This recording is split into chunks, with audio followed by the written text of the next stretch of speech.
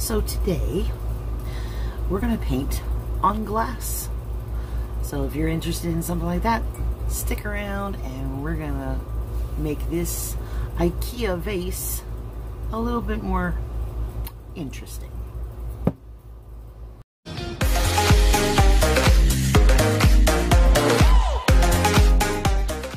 Hey everybody, welcome back to my channel, and if you're new here, welcome. And I'm just so happy that everybody's been giving me a lot of love here on the channel lately. It's been really great.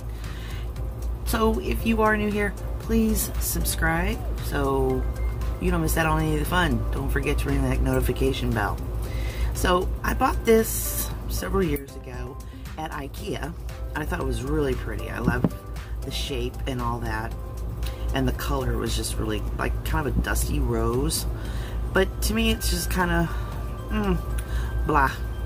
So I'm going to do some glass painting on it that'll be permanent because we're going to bake it.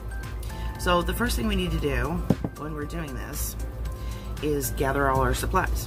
So if you have any kind of glass at all, it doesn't matter what, it could be a mug, it could be an orange juice glass, it doesn't matter, an ashtray, I don't care.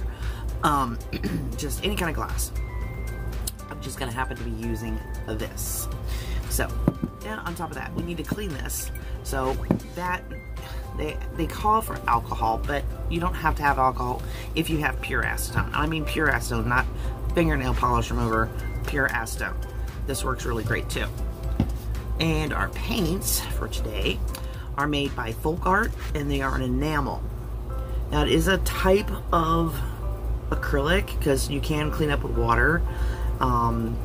So if you look at the lid, you see the little glass on top, that's how you can tell that it's meant for glass painting.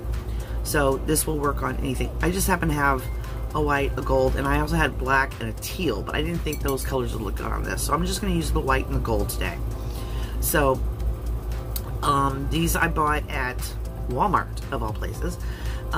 They have all the instructions on how to use it on the back.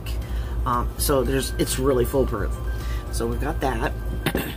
And I'm going to be using a 3/4 inch flat brush for the main work. And we're going to be doing a different type of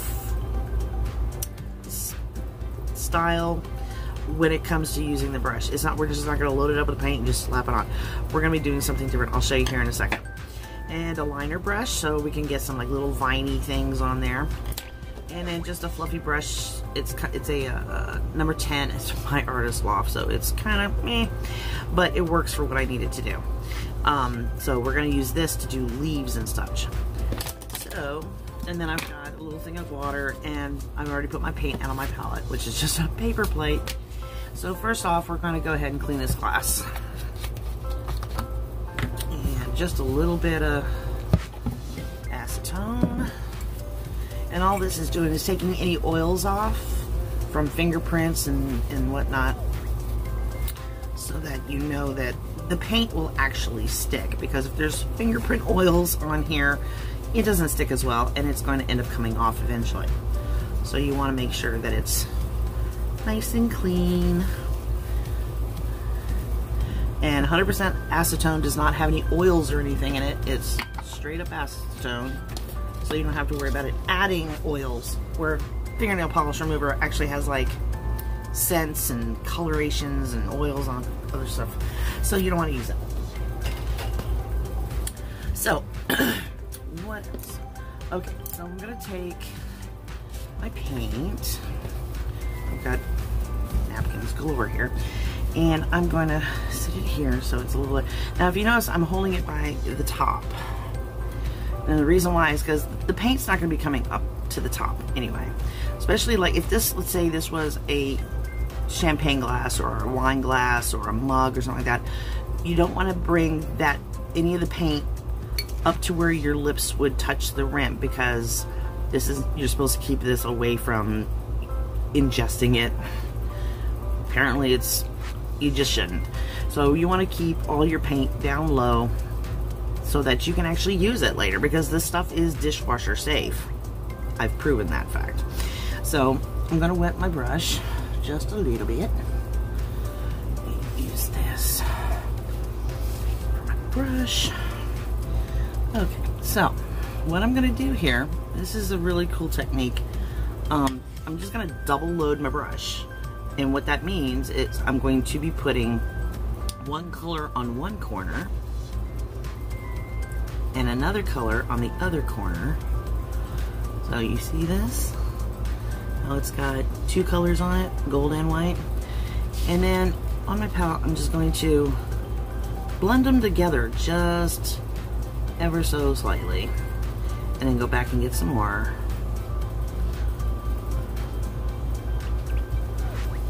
So that, see how it's just blended in the middle just ever so slightly.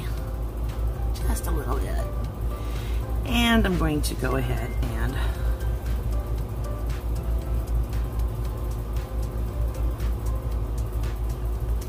just like a little, like a teardrop. And go back for more paint. So you gotta go back every single time. Now if the gold doesn't seem to show up, that's okay. We're not going for a whole lot of gold on this pass. We just want it to be a little bit where it shows just a little bit. So you can just tap some of that in there. And then I'm going to come down here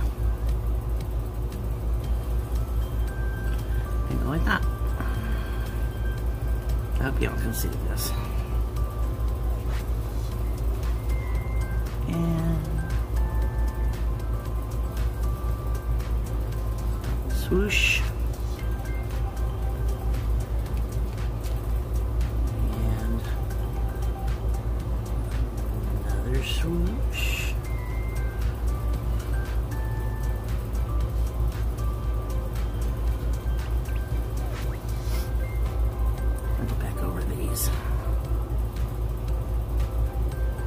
I'm shaking bad. I must have had too much coffee today.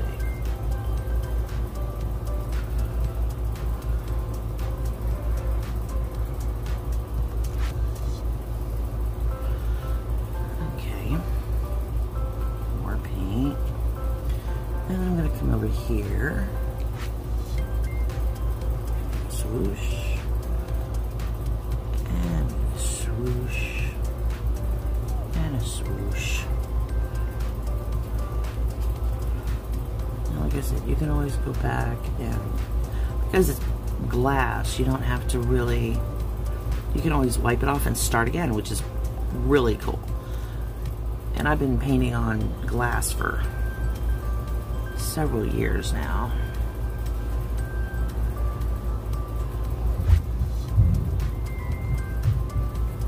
And I've painted all types of mugs and all sorts of things. And I just love the way they turn out, because it's just, it's fun to see what all you can get away with.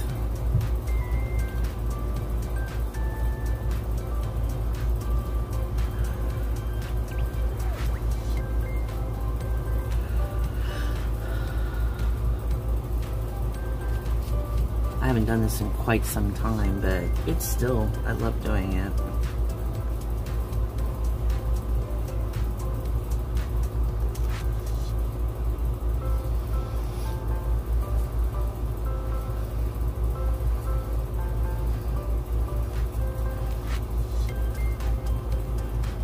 Now, if this technique looks familiar to you, there's a lady by the name of Donna Dewberry who came out with what's called the one-stroke method. And she's the originator of this technique when it comes to, you know, painting on just about anything. The woman will paint on anything. And if I can find it, I will. I know she has a YouTube channel. And if you Google, or, you know, just go on to YouTube and you just look for Donna Dewberry, you will see a lot of stuff. I mean, she's like, oh, she has so many pretty things that she's done. I definitely suggest everybody go and look for her if you're into this sort of thing. If not, you know, but she does have a lot of good tips on all sorts of painting. So, but the one stroke is her baby.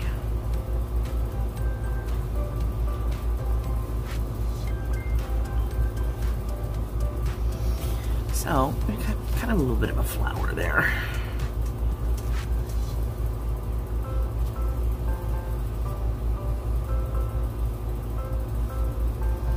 We can always make it bigger.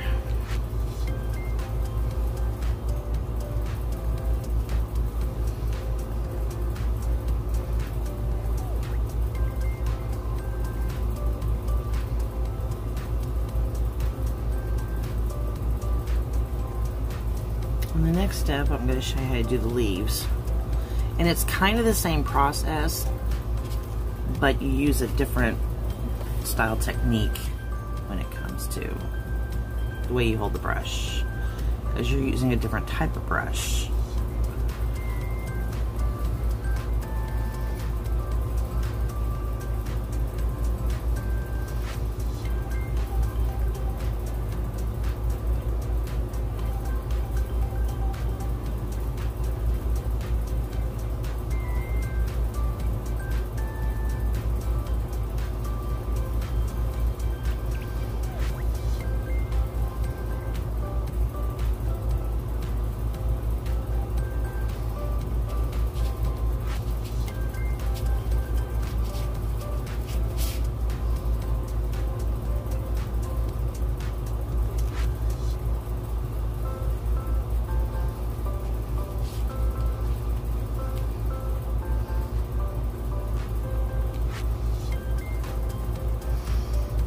So there we go, just for right now. Now I'm going to show you, this doesn't want it to lie down. Now I'm going to show you how to do the leaves. I'm going to clean this brush out really quick. I've used this technique on a lot of different articles, like I painted my mom and dad's, I painted their mailbox using this technique, and I've done TV trays and just all sorts of things. Shoes, t-shirts, all sorts of goodies. Now what I'm going to do is I'm going to put gold leaves, just gold leaves. I'm not going to use the white for this. Just the base is going to be gold. And I'm going to turn this on its side a little bit. Now for a leaf, you want to really load up your brush full of paint and sit it down on its tip and lay down and lift up.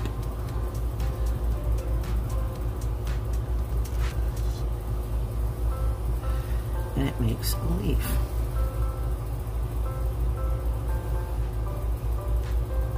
Now if you turn the brush just a little bit, it gives that little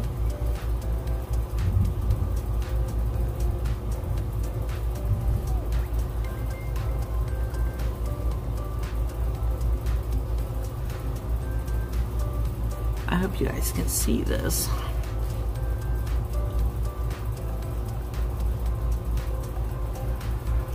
Okay, I'm going to leave that brush there.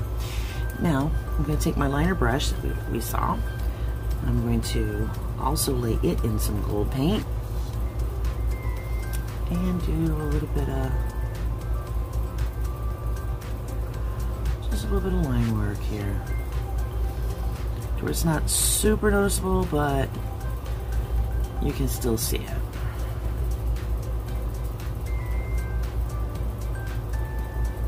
Now the liner brush can also do like little leaves, but not as well as the round brush.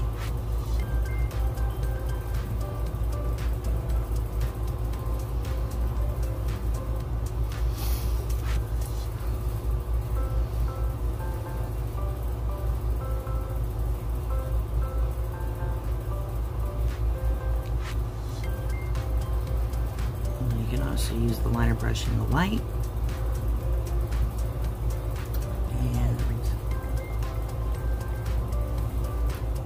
Highlight what you've already done.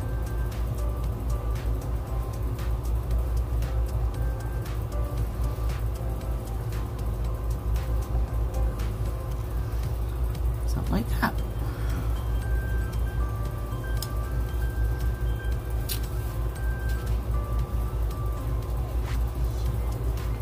You want some more leaves out here.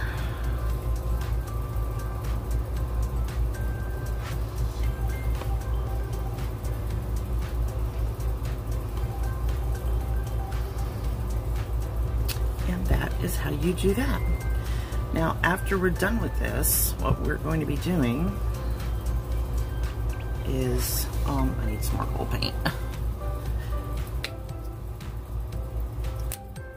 We're gonna pop it in the oven, and it goes into a cold oven, and you can just sit it right on the racks. You don't have to have anything, you know, no fancy trays or anything like that.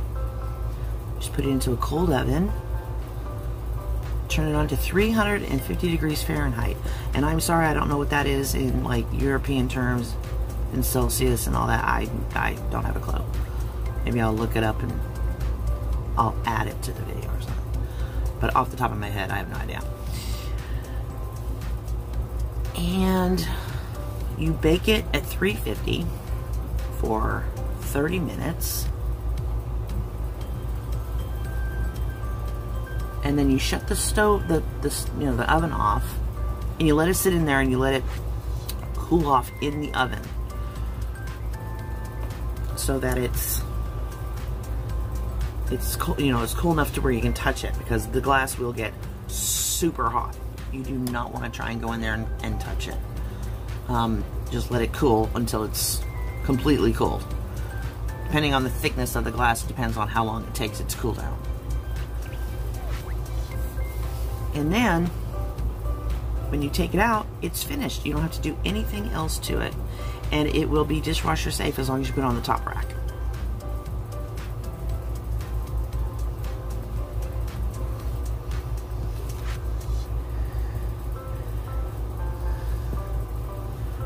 And that's it. So, there you go, everybody. That is how you paint on glass. And literally, you can paint anything you want to on the glass. It's entirely up to you. You can, you know, paint little birds or butterflies. And the more colors you have, the better. And I'm going to be doing more of these. So if you want to see different colors on clear glass or anything like that, I will be doing more of these.